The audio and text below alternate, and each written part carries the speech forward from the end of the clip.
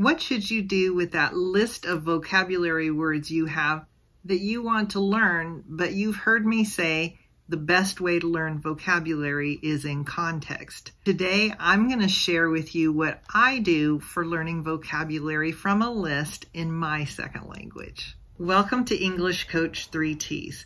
I'm Tanya. Just recently, I found a way to take our vocabulary learning to the next level with ChatGPT. So, like most language learners, I have a list of vocabulary words that I found when I was reading or listening to my second language. If you haven't seen my last video where I talk about how to get the most out of my story videos, then check the link up here in one of these corners. Take a look at that video and bring your list back to this video. If you've already got quite an extensive list like I do, then this is what I would suggest you do. Once you get somewhere between 7 and 12 words that you really want to work on, take those 7 to 12 words and type those words into ChatGPT. What I like to do first is to ask ChatGPT to give me the definition of the words and see how that compares to the definition or my understanding of those words. Since you're writing to ChatGPT in English, it's going to give you the definition in English, which is a really good way to stay immersed in the English language.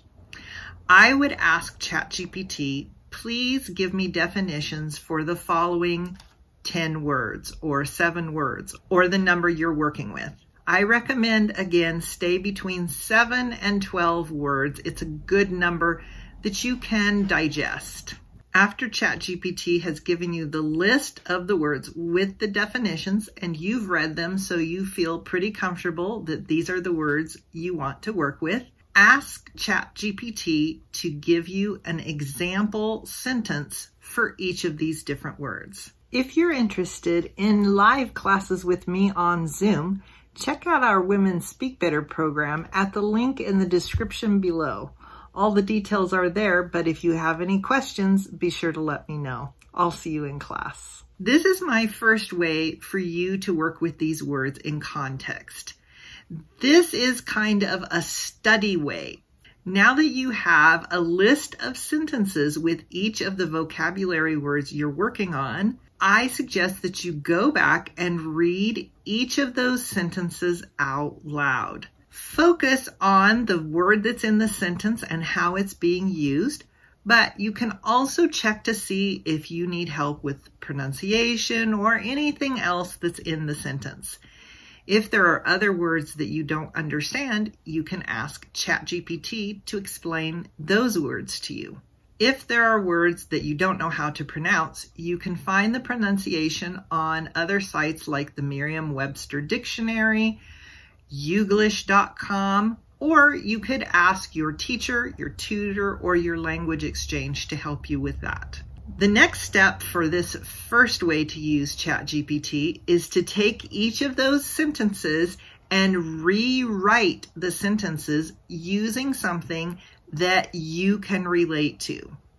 So, as an example, if the sentence says that there was a boy who did something, instead of saying there was a boy, put your own name in there, or your son's name in there, or your daughter's name in there, and use the vocabulary with an example of someone you know or a situation that you understand or experience.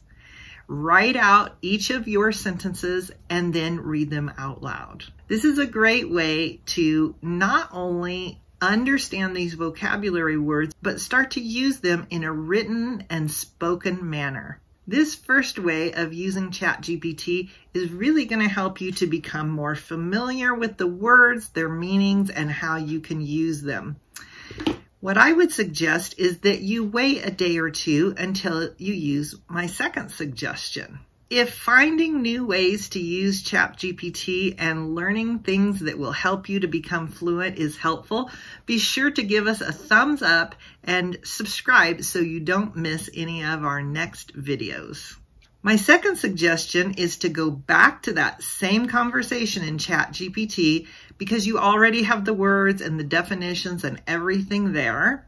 and ask ChatGPT to use those same 10 words to make a story with the words in the story. You can ask ChatGPT to do this right away so that the story is ready when you come back to it in a day or two, or you can wait and do it when you come back.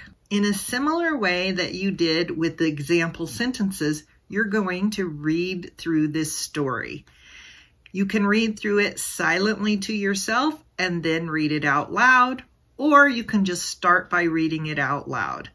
Again, you're going to look for words and phrases that are new for you, and if you don't understand them, ask ChatGPT to explain them to you.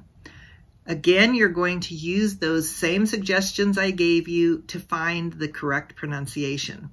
The important thing here is to read these stories out loud. I would suggest you read that story out loud at least 1 or 2 times. Reading it out loud is going to help you to process the new words in context, but it's also going to help you with your speaking skills. If you want to take this one step further for a bonus, then you can ask ChatGPT to make another story using the same words.